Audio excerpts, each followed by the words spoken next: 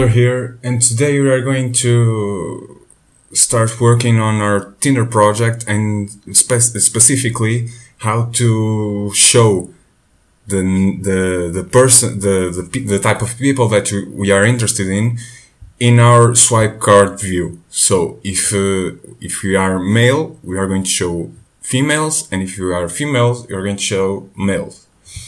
So I have the database here that we got on our last lesson, and I have two users. So if I'm logged in with this user, then the one below it is the one that's going to appear, and vice versa.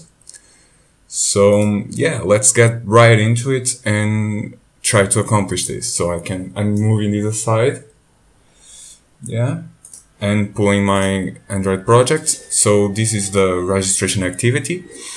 It is where we left off last time, but we don't need it. For the time being, we are going to only use the main activity. So we can close that. And before that, we are actually going to implement a SignOut button because, well, it isn't really useful to not have it, and it is bumming me out of it. So let's take care of it right now. Okay, so let's just create a button. Wrap content. It doesn't need to be all fancy. We can just create a simple button. On click, log out user. And let's create a function on our main activity that's called logout user. And in here, just say mauth. Oops, we don't have it created still. Okay, we need to create a mauth variable, private firebase auth mauth, because as you remember, this is the variable that stores everything about the user, the logged in user. So mauth.signout. And then just create an intent to take us to the main page, to the first page, which is the choose login or registration activity. So new intent, and first you put the current activity, so main activity dot this, and secondly you put the activity that you want to get to dot class. Say start activity, intent, finish, and finally return. So the logout is implemented just with this code, so really simple. Okay, so now the first thing that we gotta know is whether the user is male or female, and we are going to accomplish that by just going over the database and using a function that Firebase has that's called exist. And if there exists a child with the user ID, then we know that the user is contained within a parent of said child, so whether he's male or female. So yeah, you can go ahead and just add a listener for this. So create a database reference. We are going to use two references. Actually, let's create a function because it is quite long, and just to keep it nicer on the eye. Let's just grab it there, okay. Check user sex. Create a database reference. And the first one we are going to take care of is the male database. There's probably a better way to do this, but I think this is easy. It is not the most efficient by far, but it gets the job done, so I'll go with that.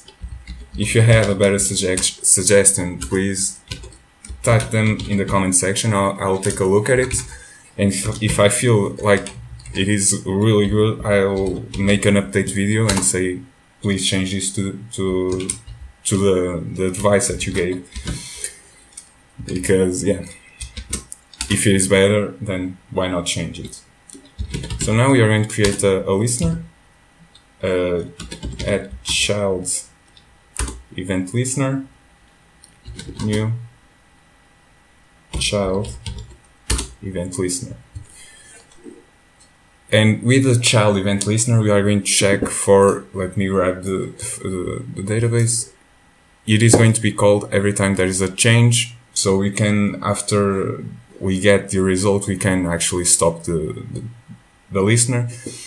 And it is going to check for every child, because we are now taking care of the male. It is going to check for every UID that's inside. So PO2, 3, wherever, and wherever is below it, and so on and so forth. So, okay, can take that out. And now we need, okay, we say if data snapshot dot get key dot equals, and now we must get the user ID. So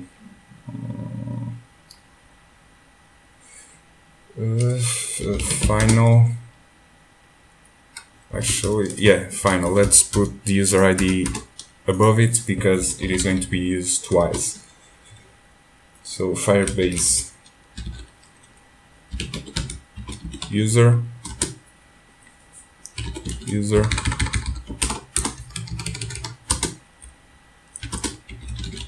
Firebase auth dot get instance dot get current user. And so in here we just say if data snapshot dot get key, and the get key will be the user ID. If you got value, it would say wherever is in front of it. Okay. So now we must get the key. Equals to user dot get UID.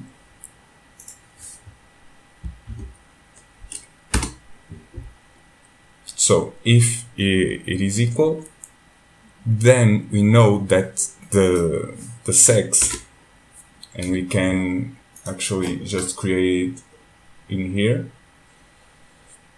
What's the name you're going to give it? Can be private string user sex. Okay. I think it looks nice like this. Really simple. Okay, so if that equals to that, then we know that the user is male, obviously. And we can actually say another thing, which is other, how will we say it? User other sex, no. Other, how can you, not user sex, okay, the negative. So the not user sex is going to be the one that we are going to be looking for. I'm just putting user sex for redundancy. We won't probably need it, but it's just nice to have. And in order for us to not be using a lot of switches in the future, let's put it like this. I believe that's simple enough. Let's take out the spaces in between lines, add the semicolon at the end because it doesn't take care of that for you. And now let's copy and paste it and create the female database. Here, female. Don't forget the capital F and M if you are using that. And just exchange this. Okay, so that's all. We have the check user sex. Let's just add it up top.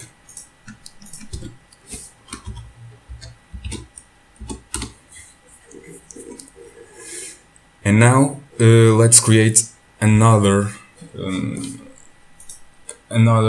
function which is going to be checking the opposite, actually opposite, no, okay, opposite in here, it sounds better. Not use the sex is a bit awkward. So, and in the function that I was talking about, here female, okay, that's all. In the function that I was talking about, we are going to be going over the opposite sex database. So, if you are male, you're going to go over the female child, and getting everything that's inside, so every user. And for now, you are only interested in displaying it. You are not worried about the likes or dislikes and whatever. Just getting it to show. So, create another function, private public void, get opposite sex users. That's all good. I just grabbed it and changed it to our preference. So I have the male, and now we want the opposite sex DB. And in here we are going to have a variable of the type opposite. Oh, no, actually we don't need it because we are using a global variable, so you can just grab it from there. Opposite user sex. Paste it there. And if data snapshot dot exists, then we can go ahead and add it to the to this array list, and just say notify the dataset change. So let me explain it. If we add it after, in here you can just add it and it will appear on screen because you don't have an array adapter yet, so it doesn't matter.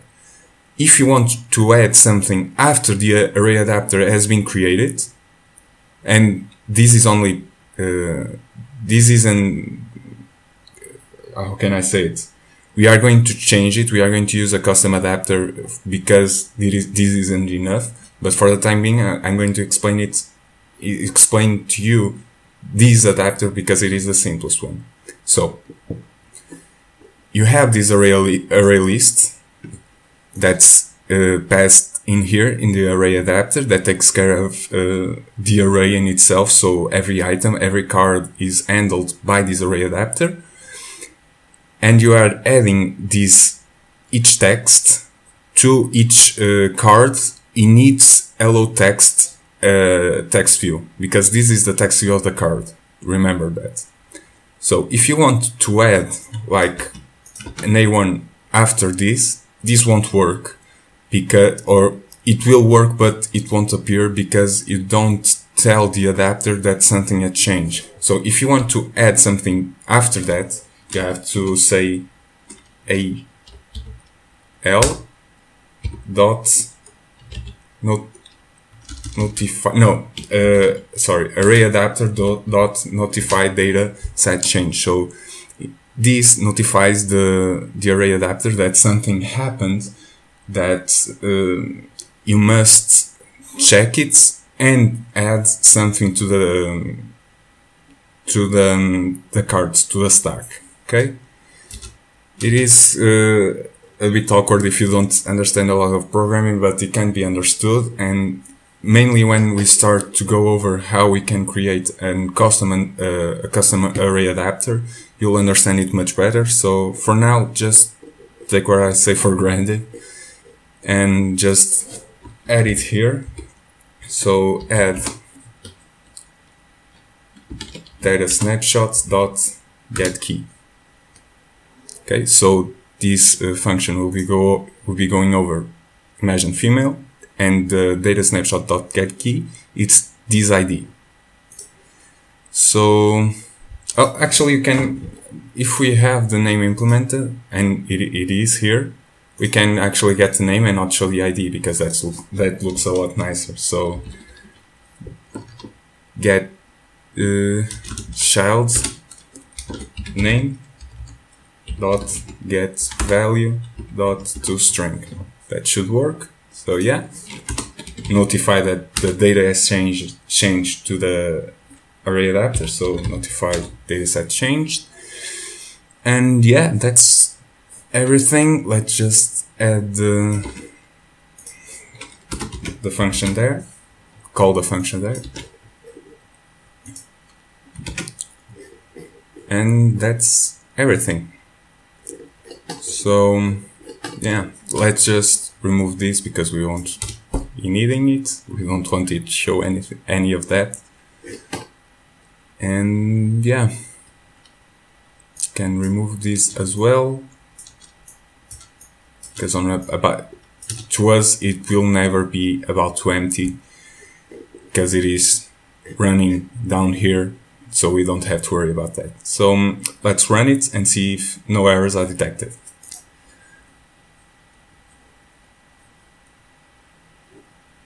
So here we are. Let's log in, and I have an account already logged in, and it is female, and the males appear. So male's name.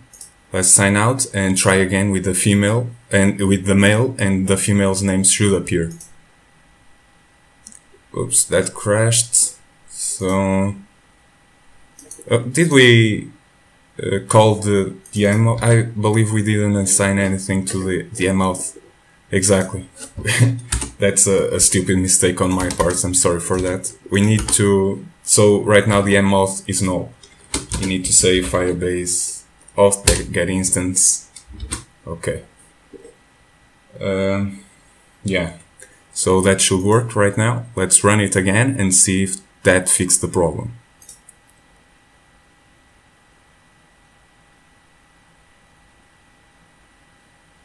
Okay, so here we are. Log in. We are with the female because that didn't log out correctly. So let's sign out.